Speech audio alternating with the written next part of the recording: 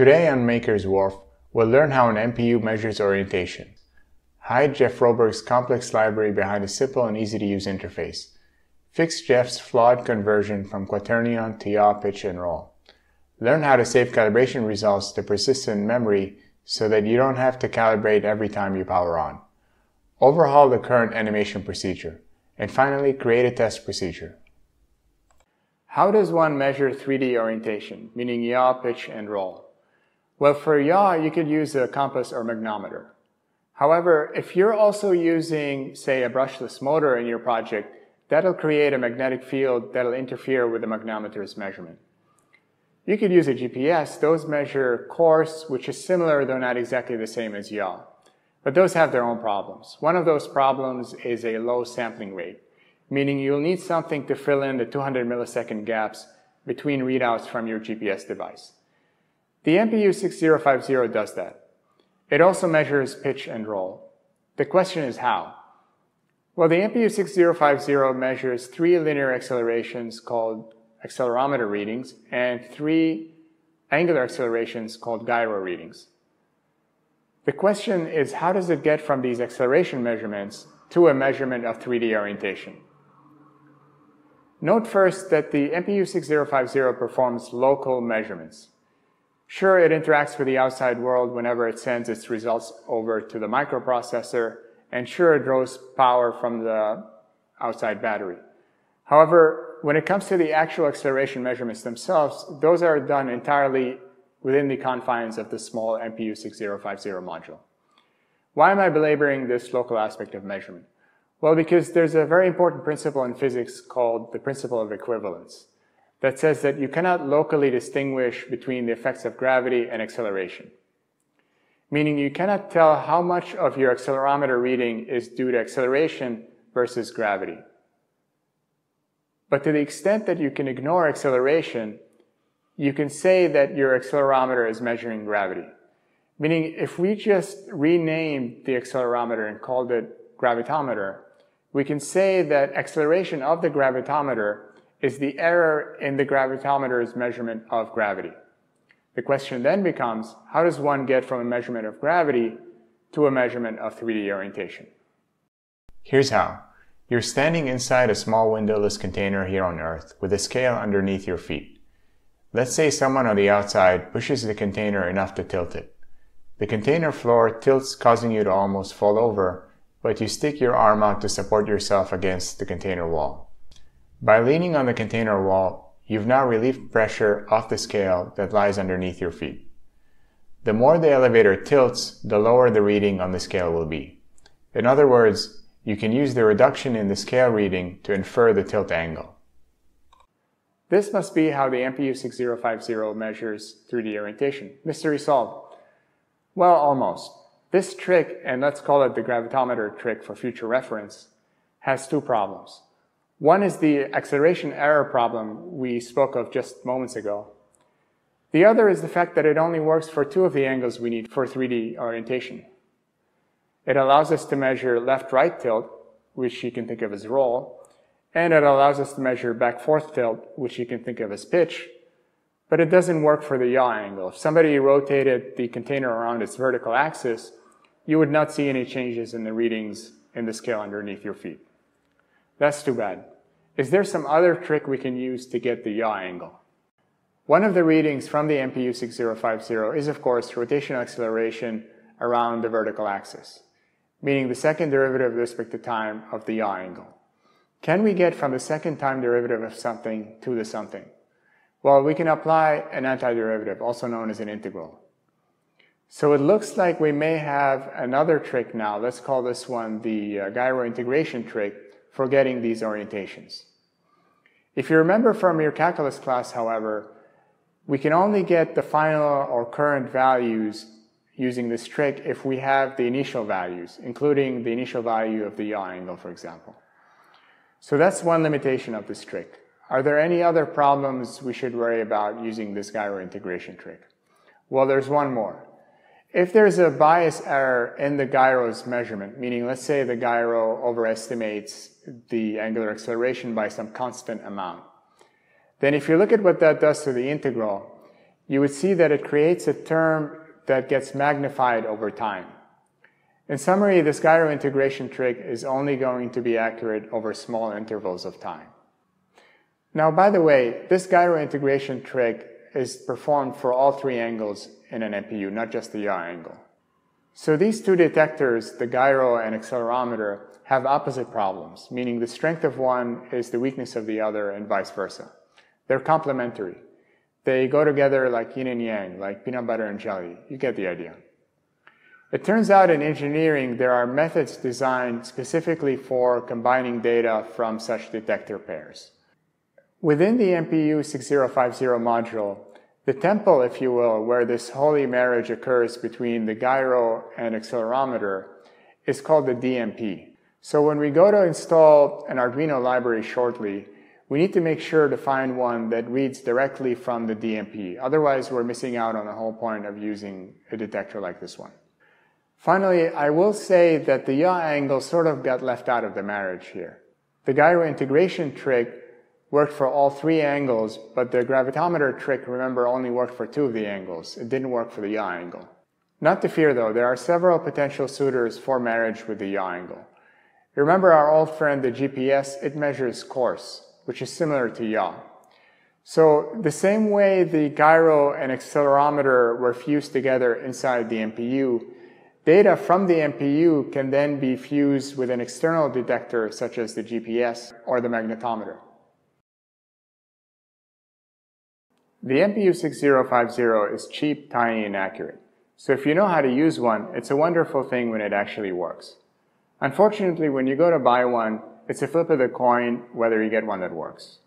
If you go on this website providing import-export data and type in MPU GY521, GY521, by the way, is the name of the breakout board for the MPU6050, you'll see that they all come from the same region. For some reason, bad modules are thoroughly mixed in upstream, so it's unavoidable. This is of course reflected in online reviews for all sellers. If you look at the reviews for the top seller on Amazon, the first review you see is titled, "If you buy these, test them before you install them." The review clarifies that half the modules don't work. And most of the reviews for this seller and other sellers look the same. This is especially frustrating for new users, because you never know if you're running into trouble because the board itself is bad or because you did something silly. Now you might say, I'll just buy 10 of these and keep swapping them out to check to see if it's my fault or the manufacturer's. And if you scroll down to the review immediately below the one we just looked at, you see a reviewer trying exactly this approach. He's gone through 7 modules already by the time he penned this review, and each of the 7 modules had one fault or another. What makes this even worse is that if you look at his review, you'll see different faults occurring at different points in the setup. So he probably had to repeatedly swap out all 7 modules at different points. So this approach might not save you time and frustration after all. But hold on, is it really unavoidable? Can't we just have someone who is not a new user, someone who knows enough about this board to say be making YouTube tutorials about it, buy a whole bunch of these, test them one by one to separate the good from the bad, and sell us only the good ones? Who, me? Okay, alright, I'll do it. Look in the description box below for a purchase link. Any component you buy using one of the links below will have been thoroughly tested by me before I ship them out. Now the wiring diagram. VCC goes to 5 volts. SCL on the MPU goes to SCL on your Arduino. And SDA on your MPU goes to SDA on your Arduino. To find out where SCL and SDA pins are on your Arduino, please consult the following table. The AD0 pin allows you to select the I2C address for this module. By setting it low, you're choosing hexadecimal 68. By setting it high, you're choosing hexadecimal 69. The library we're going to install will use hexadecimal 68 by default, but allows you to connect using hexadecimal 69 by commenting out one line of code and uncommenting another. Interrupt pin on MPU is connected to digital I/O pin number 2 on Arduino. Now many Arduino users will use jumper wires and breadboards to make these connections. And this is a very easy and convenient way to prototype. But it has one huge drawback, and that's loose connections. In fact, loose connections are a heightened concern in our situation because we'll be moving the MPU around and rotating it into different orientations during testing. because that's what the MPU does, it measures orientation. There are alternatives that help to mitigate or eliminate the chances of a loose connection. If you're using a PCB like this one, for example, you eliminate the chance of a loose connection. The drawback there is that you have to design it, order it, and wait for the company to fabricate it. Luckily, I've designed and ordered PCBs that handle this connection and others and have them ready to ship to you if you wish to purchase from me. This board right here connects to the following components: an Arduino Mega 2560 Pro, an MPU6050, a micro SD card reader-writer, an EU6M GPS device, and an on-off switch. You can purchase it with all these components included, and each component will have been thoroughly tested personally by me before they're sent out to you. Please see purchase links in the description section below. Now I recommend that we look for and install the MPU6050 library using the Arduino IDE. So you fire it up and you go to Tools, Manage Libraries. Now we're going to search for MPU6050 and we get a bunch of choices. If you go through each of these choices, you can click on More Info on the first one, for example, and then search within the GitHub for the keyword DMP, and you can choose in this repository. And you'll see this option doesn't make any mention of the DMP. So it has failed our litmus test for our library. If you perform this test for each of these libraries, you will find that they all fail except for the one by Electronic Cats right here. So if I hit on More Info for this one, and in the search bar again type DMP, search in this repository, you'll see that it is in fact using the DMP. And so this one passes, we're going to choose this one. You click Install, and the library is now installed. Before getting started with coding, I want to briefly discuss development style and environment. On this channel, I will be using things like interfaces and dependency injection. Now, you don't often come across these practices in the Arduino community for a couple of reasons. One is the misconception that interfaces introduce a significant performance cost. This is simply not the case. And if you're really concerned about memory constraints, by the way, I highly recommend using an Arduino Mega Pro like this one. You can use this board to program large, ambitious projects without any problems. The real reason you don't see these practices in the Arduino community, however, is that it's a hobbyist community. And hobbyists are typically newcomers. And these modern design practices are very unfriendly to the newcomer's intuition. We all start out with the intuition that the fewer intermediaries and classes in our code, the simpler and better our code will be. You actually have to work hard to disabuse yourself of this intuition. We include these intermediaries called interfaces between different parts of our code because they allow for what's called loose coupling. Compare a flexible piece of wood in your mind to one that's completely rigid. Which one breaks more easily? And you don't have to wait until you're working on large, ambitious projects to finally fix this intuition. I go over the logic for adopting these practices in excruciating detail in my video on dependency injection, linked in the description box below. Finally, there's development environment. As you may know, there are many choices here. You can go with the good old Arduino IDE. It's free, it's very easy to set up and use. However, it doesn't offer much in the way of automation. Another very good choice is Visual Studio Code. The problem a lot of people have with Visual Studio Code is that they're unable to get IntelliSense to stop issuing these warnings. You know, those red squiggly lines. I have what I believe is the right solution to this, which you can check in my video on configuring Visual Studio Code for Arduino, linked in the top right corner and in the description section below. With the IntelliSense problem out of the way, Visual Studio Code is an excellent choice. However, my problem is that I'm very greedy and I want to get as much automation out of my IDE as possible. To this end, I'm keen on using Visual Studio Community 2019, not to be confused with Visual Studio Code. In order to do so, however, I have to use an extension called vMicro. Now, right off the bat, I want to say that I have no relationship with vMicro. I don't know who they are. They don't know who I am. we have not been in communication, they don't pay or sponsor me.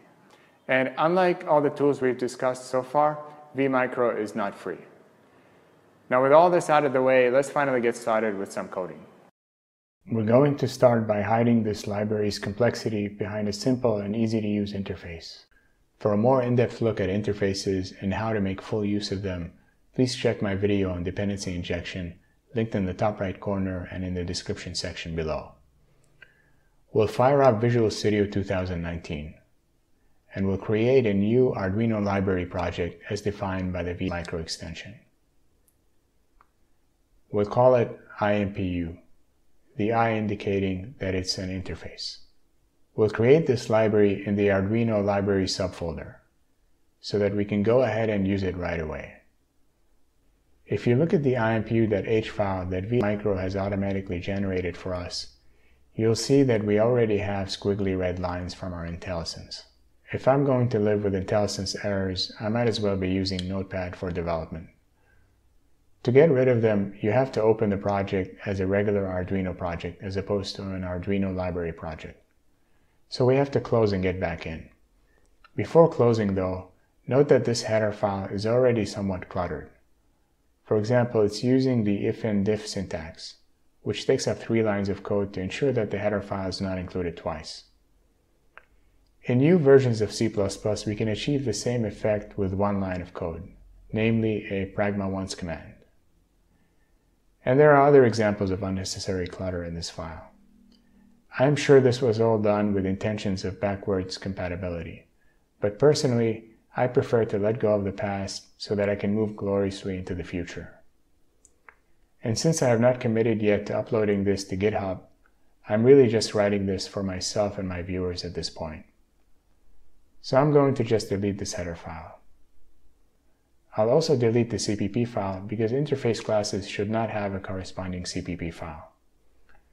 The reason we didn't start by directly creating a regular Arduino project, by the way, is that the library project option automatically generates for us the SRC subfolder as well as the library properties file, which helps.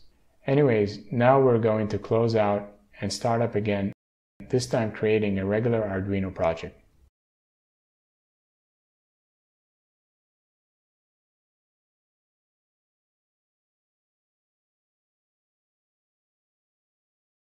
We'll place it in the example subfolder because an Arduino project is really just an Arduino sketch, and the first Arduino sketch might as well be an example sketch. To add an impu.h file, we right-click on the project and choose Add. Now we're going to avoid choosing any of the vMicro options at the bottom of the list because vMicro tends to overclutter our files with backwards compatibility that we're not interested in. So we're just going to choose Class here. We'll name our class IMPU. The trick is to now click the 3 dots and very carefully choose to create these files in the SRC folder above our project folder. Now I don't have to browse to this location because I've chosen this folder in the past and Visual Studio remembers my choice. You, on the other hand, will need to browse to the SRC folder. Note also that there's some buggish behavior here by Visual Studio. Just because you see the path that you want doesn't mean that this is the path where the files will be created. If you click the X or cancel buttons, Visual Studio will create these files somewhere else. You have to make sure to click the Save button after browsing to the desired path. You also need to remember to do this for both the header and CPP files.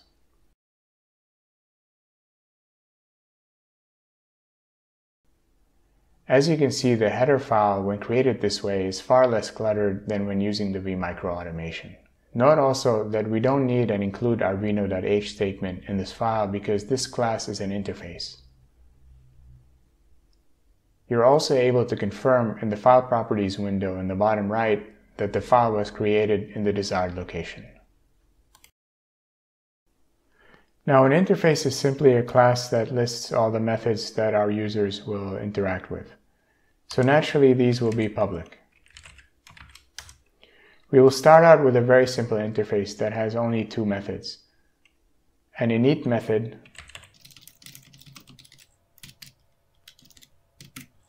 and a get yaw pitch roll method.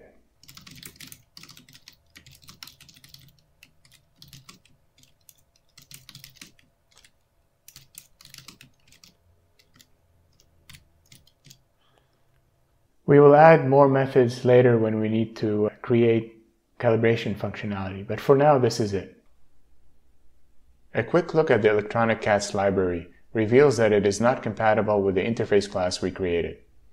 We're not going to modify the interface to ensure this compatibility because interface design has to be independent of implementation detail.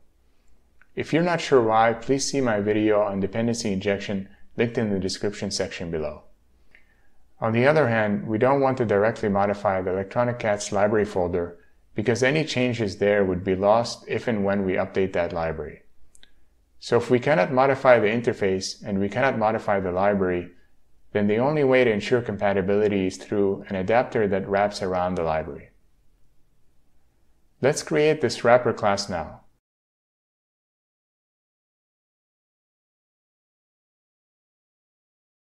We'll call it WMPU, the W indicating it's a wrapper class.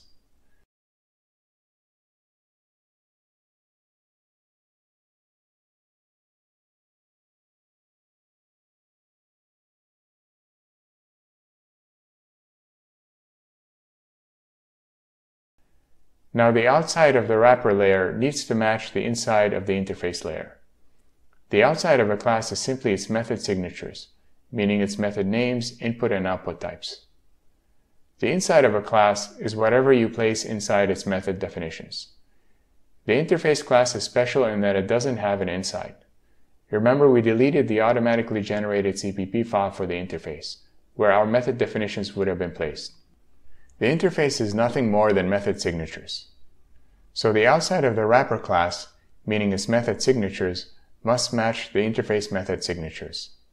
We achieve this by having the wrapper class inherit the interface class.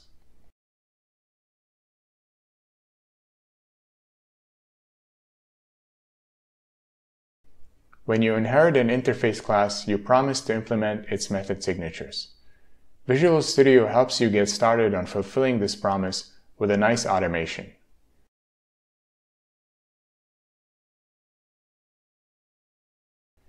It even gives us a peek at the function definitions it's created for us in WMPU.cpp.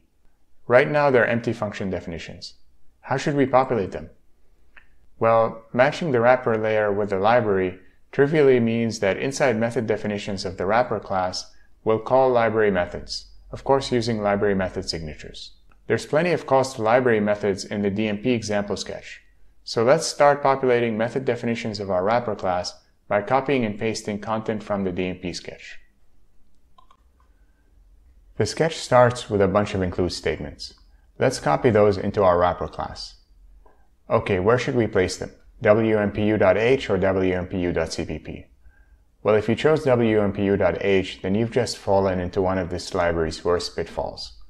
To avoid being flooded with compiler errors, we need to instead place them in WMPU.cpp. I believe this is related to the ill-advised placement of function definitions in one of this library's header files. To find out more about why one should not place function definitions in header files, please see my video on C++ header files. The setup function starts with some initializations. Let's copy these over to our init function definition, omitting any serial commands.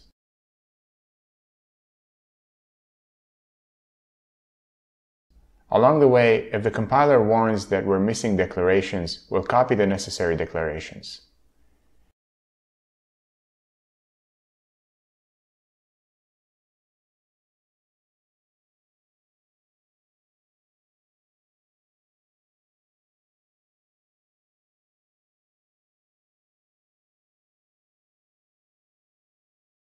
It then uses calibration results perhaps previously obtained for another MPU6050 module as a guess for a starting point for the current calibration procedure. We'll explain later why calibration results are referred to as offsets. It waits for the user to send any character indicating that the module is lying still and flat before the calibration commences. We're going to add calibration functionality to our wrapper class later.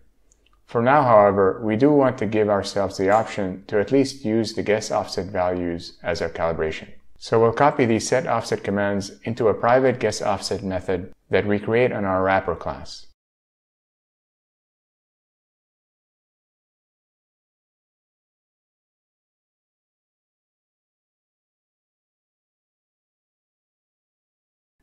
and we'll call it in our init method.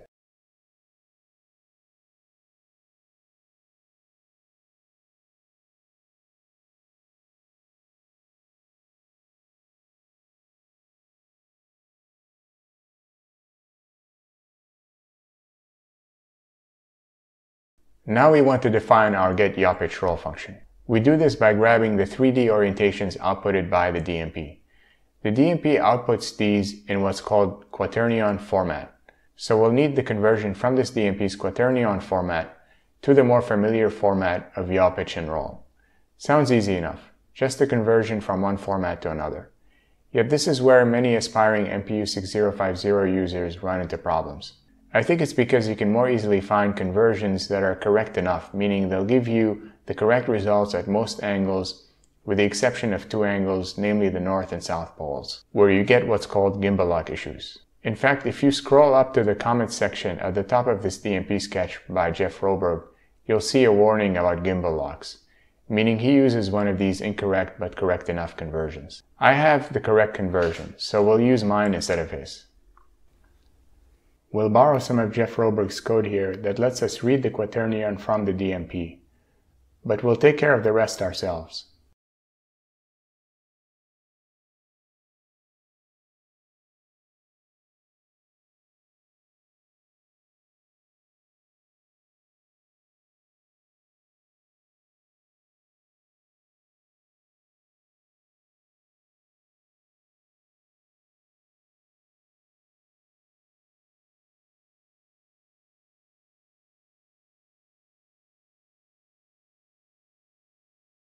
Here's the correct transformation from this DMP's quaternion as obtained by Jeff's library to yaw, pitch, and roll as defined by the Wikipedia page on aircraft principal axes.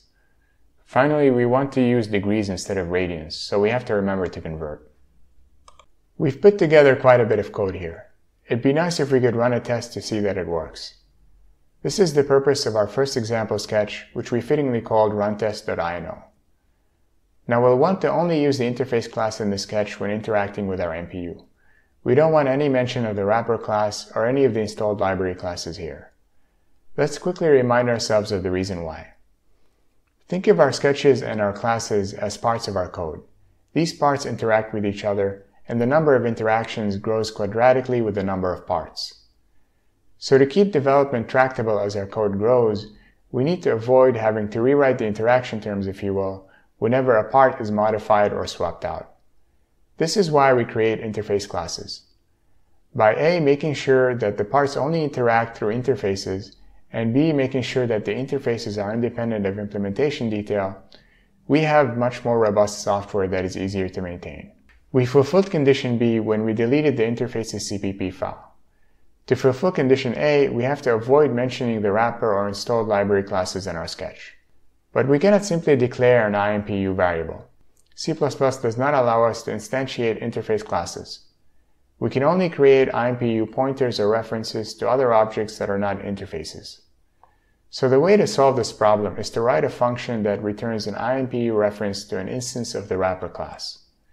We'll call this function in our sketch, but we'll define it outside our sketch. Specifically, we'll define it as a method of a config class, which we'll call sampleConfig. We'll need to then include the header file for this sampleConfig class in our sketch. In a real-world project, we'll have to create our own config class where we'll choose what specific class implementation gets returned for each interface. Think of our wrapper class as one choice of implementation of the MPU interface. We may have more if we're experimenting with different MPU libraries or different versions of the same MPU library. Our project's config class will likely have other methods returning implementation choices for other interfaces, for example, a GPS interface or an electronic speed controller interface, etc. Our sampleConfig class just serves as a guide. Let's create it so that we get rid of these IntelliSense errors.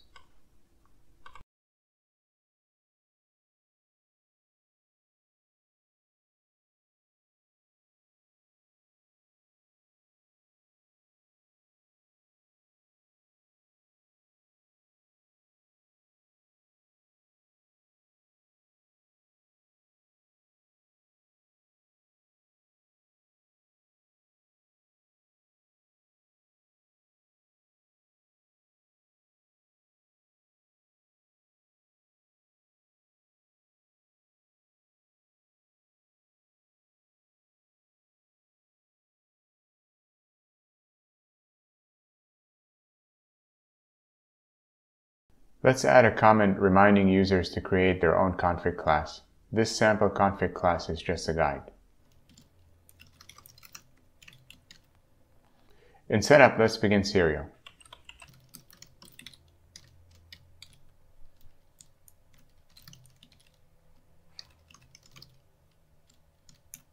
And let's initialize our MPU. In the loop section, let's call our getYawPitchRoll method.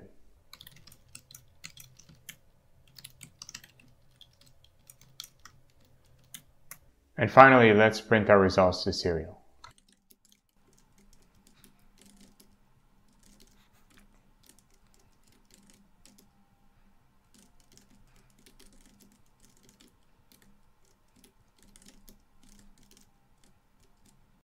All right, let's run it to see if it works.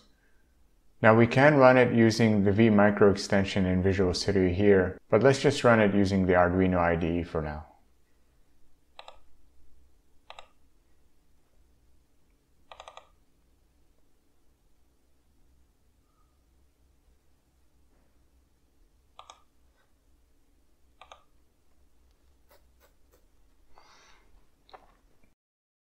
Great, it's running. So we see numbers printing out, that's a good sign. If I move it now, I see that the numbers are changing. So great, so the first test is a success. We've now confirmed that the simple and easy to use interface we built around the MPU library runs. It's still missing calibration functionality though. Let's create this functionality now. So what does it mean to calibrate a sensor? Well, ideally, we want our reading to equal the actual value being measured. So if we graph our reading as a function of the actual values, we want the graph to be a line that goes through the origin at a 45-degree angle with the horizontal axis. In other words, the blue line. Instead, in the real world, our raw readings as a function of actual values will look more like the red line. Let's define the origin as the actual value when the MPU is lying flat and still. By adding or subtracting a constant called an offset to the reading, we can make it match the actual value at the origin. This is called offset calibration. The other part we often have to worry about is correcting the slope of the raw readings as a function of actual values, meaning the slope of the red line. This is called gain calibration. It turns out in our case that we can get accurate results by only performing offset calibration and without having to worry about gain calibration. So when we say calibration going forward, we simply mean offset calibration. Now the graph shown is for a single sensor. Remember that our MPU6050 has 6 readings, 3 linear accelerations and 3 angular accelerations. So calibration will involve obtaining 6 offsets. There's an important feature we'd like to have in our calibration function not offered by the library we installed. Rather than have to calibrate the MPU every time we power on Arduino, we want to perform the calibration only once and have the results of that one calibration saved to persistent memory and pull that result from that persistent memory every time we power on Arduino in the future. Does Arduino have memory that persists after turning off and back on? Yes, it's called EEPROM. Now it's likely that in any given project, we may need to store values in EEPROM from multiple classes or sensors. And we want to make sure that one class does not override values written by another. To mitigate this problem, we want all the decisions made regarding which value from which class or sensor is stored in which location in EEPROM. We want all of those decisions to be made in one place in our code. This way, to check that there aren't any conflicts, we just have to visit this one place, as opposed to having to track down different parts of our code where these write operations are made. We'll call this one place where these decisions are made the EEPROM Manager class. Also, as you might have guessed, our WMPU class will interact with EEPROM Manager through an interface we'll call IEEPROM MPU. So let's start creating IEEPROM MPU.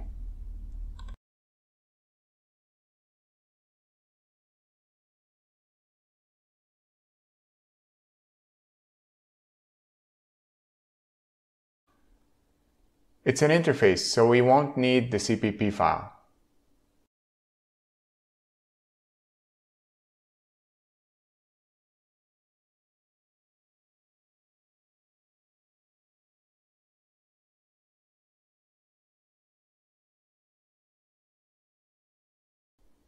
How will our MPU class interact with EEPROM Manager? By asking it to write and read calibration offsets to and from EEPROM. So the interface will list the following method signatures. We'd like to also be able to write and read a flag indicating whether valid calibration offsets have been saved, and to be able to reset this flag if for whatever reason we lose confidence in the offsets saved. The class that will implement IEEPROM MPU is of course the EEPROM Manager, so let's create that now.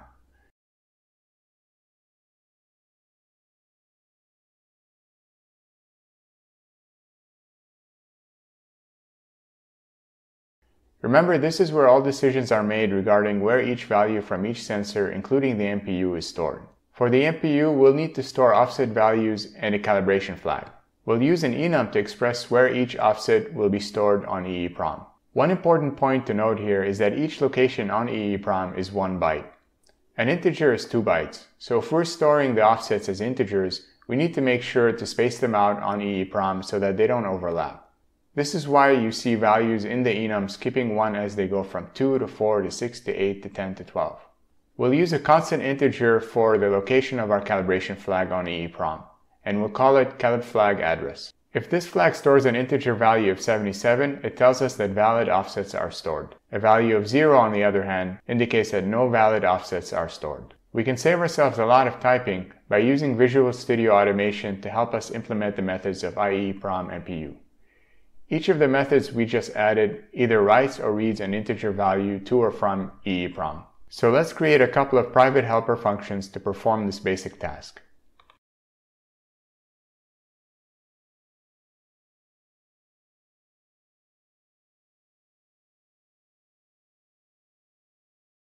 To read the bytes themselves, we use the EEPROM library that comes along by default with the Arduino IDE.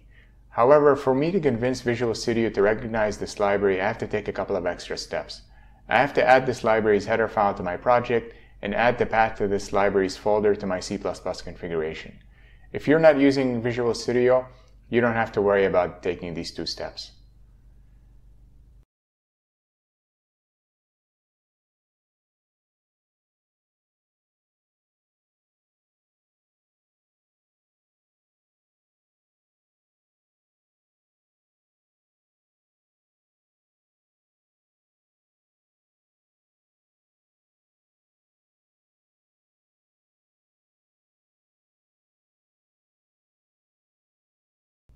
Now we can use these helper methods to fill out the remaining method definitions.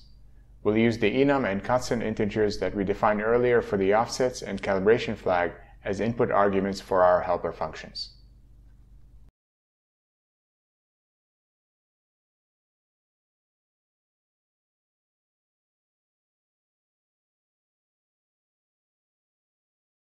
This takes care of EEPROM Manager and its interface. Let's now update IMPU and WMPU to reflect the fact that we're adding calibration functionality that includes this feature of being able to save offsets to EEPROM.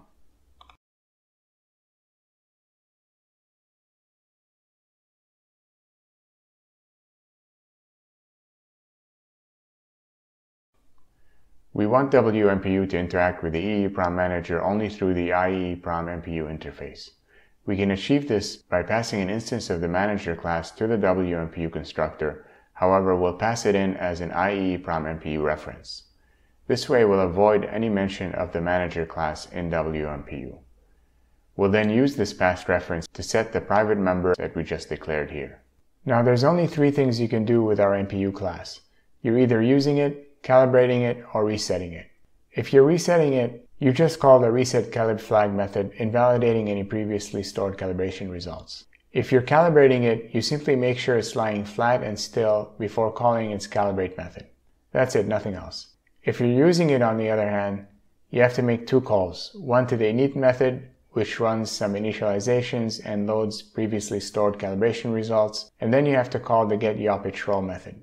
Some initializations are common to both the calibrating and using scenarios, meaning they're performed both at the beginning of the calibrate method and in the init method. But we don't want to have to write these out twice, so we'll place them in a private method called begin.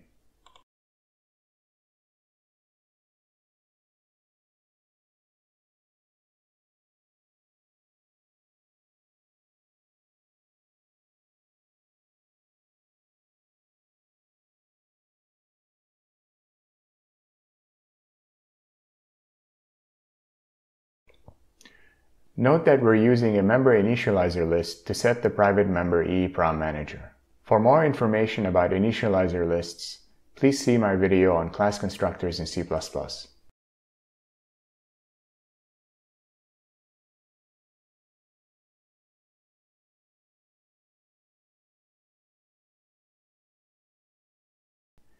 If anything goes wrong during the initializations in the begin method that we just mentioned earlier, then we want to halt execution.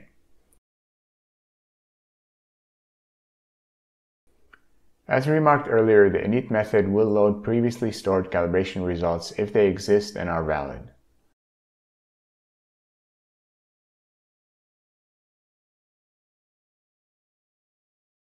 What does it mean to load calibration results? Well, it's a two-step process. The first is to grab offsets from EEPROM using our EEPROM manager reference. The second is to set these as the active offsets, which is handled by methods from Jeff Rowberg's library.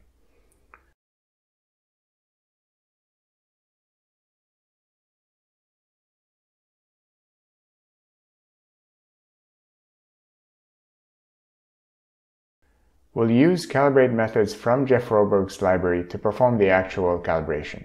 These automatically obtain the offsets and set them active. We then grab these offsets using methods from Jeff's library and store them in EEPROM using our EEPROM manager reference.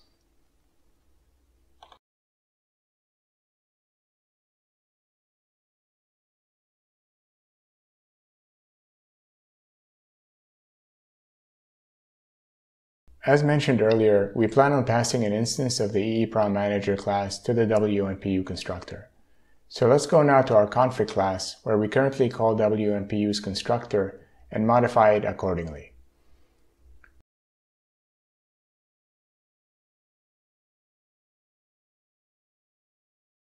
It's time to start creating new example sketches that test our new functionality. Start with resetcalibflag.ino. Before we create and run it though, let's add a serial command at the end of our resetCalibFlag method to let us know it completed the run. This new example sketch will look exactly like runtest.ino, only simpler.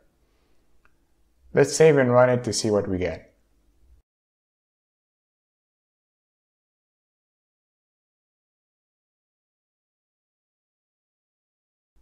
A serial message telling us the reset is complete. Great. Now let's see what happens if we run runtest.ino.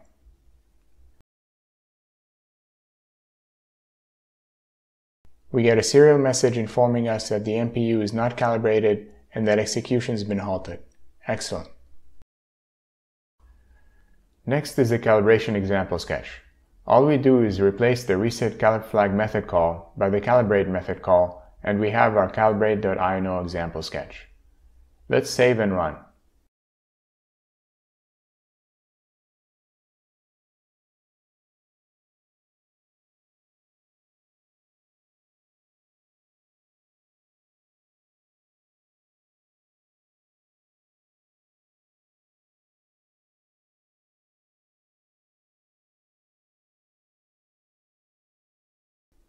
Great. And now that it's calibrated, when we run runtest.ino, it runs without a problem. Now that we've finished adding functionality to our MPU class, we want to test it to see that it's working correctly. There's two ways to do this. We can create a real-time animation of its outputted 3D rotations to see if they match with reality. Think of this as the visual component of our test. And we can also directly check the numbers themselves, which you can think of as the quantitative part of our test. It so happens that the DMP sketch that Jeff Rowberg's library provides has an option for animation. It sends data over serial to another software called processing.exe that then creates the animation using a library called Toxic Libs. I'm not sure the official download page is still alive for Toxic Libs. Regardless though, I really think that this entire animation process is in need of an overhaul at this point. Instead of sending data to processing.exe and Toxic Libs, we're going to send it to VPython. Our runtest.ino sketch right now is already sending yaw pitch roll data over serial.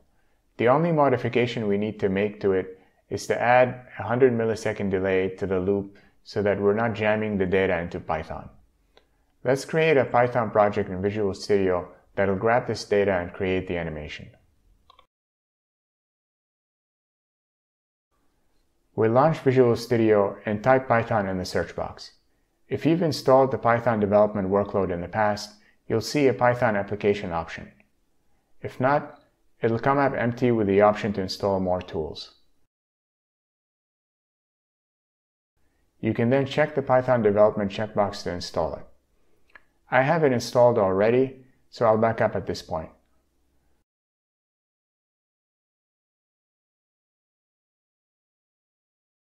We'll place our new Python application in the example sketch folder for runtest.ino.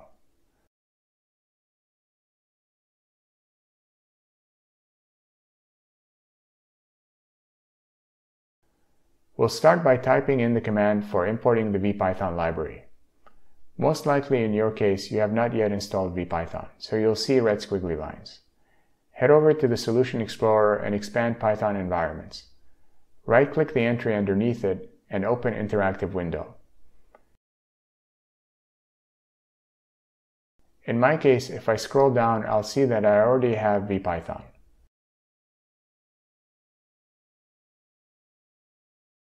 I also have another library we're going to need to connect over serial called PySerial, but you likely will have neither of these. To install them, you can just type VPython in the search box and you'll see the option to run command pip install VPython. Click that option. Once that's done installing, go back to the search box and type in PySerial and choose to run the command pip install PySerial. Let's finish up our import statements. We'll start by creating the stuff that's not affected by rotations, things like the title, background color, dimensions, and so on. We'll do this in a function fittingly called setScene. Next, we want to display the numeric values of our three angles, yaw, pitch, and roll. This display will not rotate, but we'll need to update the values displayed in real time as the MPU is rotated. Next, we'll create the objects that actually rotate. This includes, of course, the MPU board itself. It also includes the labels on this board. We have the x-axis label, y-axis, and a label indicating which side is up. We want to also create those curved arrows we saw in Wikipedia's illustration of aircraft axes of rotation. These will help us check that the angles outputted by our MPU class increase and decrease in accordance with the convention set out by that illustration. Now the same procedure is used to construct each of these curved arrows. So rather than rewrite code, we'll place the procedure inside a helper function called rotationInfo. Finally, we'll combine all these objects together and return them as a compound object. Let's define that rotationInfo function we called just now. It'll take as input the ring's position vector, which also serves to define the axis of rotation. The arrow itself will be offset from the ring center, and this offset is also passed in as an input argument to this function. Finally, the function takes in the name of the angle, which will be either yaw, pitch, or roll.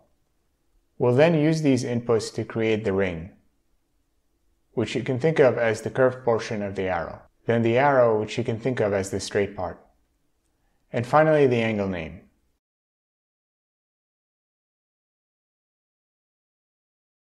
Next, we'll use the PySerial library to create the serial object. I have my Arduino connected on COM9. You'll have to change this COM9 string literal to match whatever port your Arduino is connected on. We want to continually update our object's orientation, so we'll place the update code in a while true loop. Also, data might not be available at first, and we want to keep trying to update until it's there. So we'll wrap our update code in a try statement. We'll start by reading in the data from serial and parsing out the yaw, pitch, and roll values. We have to include a rate statement here. This tells VPython the update rate.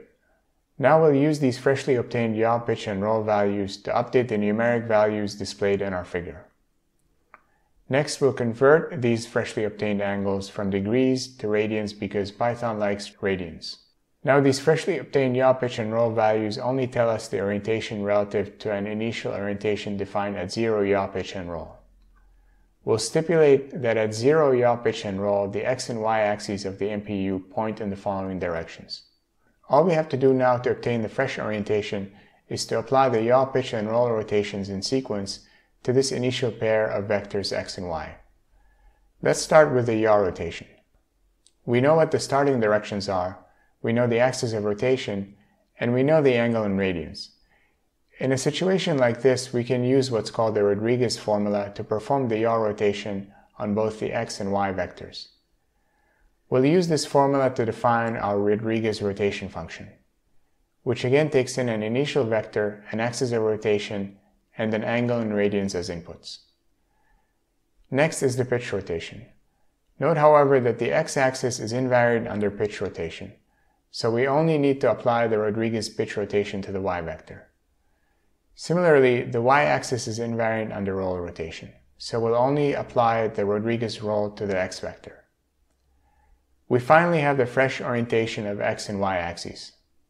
However, to draw an object in VPython, you have to specify the y and up vectors, not the y and x.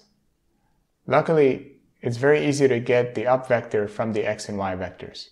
The up vector is simply the cross product of the x and y vectors. Our Python code is now complete. Let's use it now for our test procedure. We're going to need a cuboid jig to help us align the MPU along cardinal orientations. First, check that you have a level surface. Make sure that you're facing both the jig and the computer screen to facilitate comparison. Make sure that the jig is aligned against some fixed support or marking so that it can later be returned orthogonal to this initial orientation, and that this initial orientation matches figure 1 of the test form. Check that the serial port in animation.py matches the one Arduino is connected on.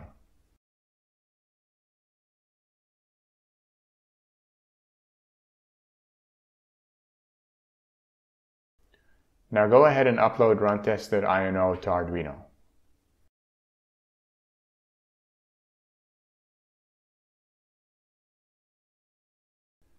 Now run animation.py. We're now going to check our transformation to yaw, pitch, and roll. I recommend performing this check whenever the code is modified. Pick the jig up, move and rotate it, checking that these real rotations match what you see in the animation.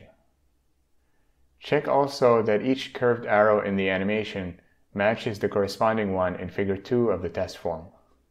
Check that numeric values displayed for the angles in animation increase and decrease in accordance with the curved arrows.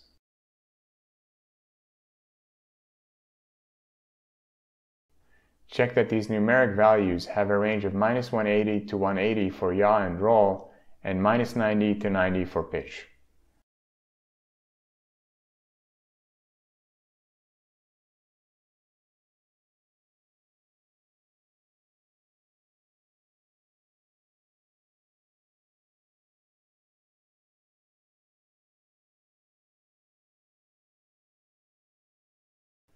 Finally, check for gimbal locks.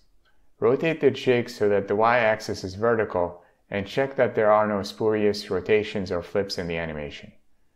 Repeat for when the x-axis is vertical.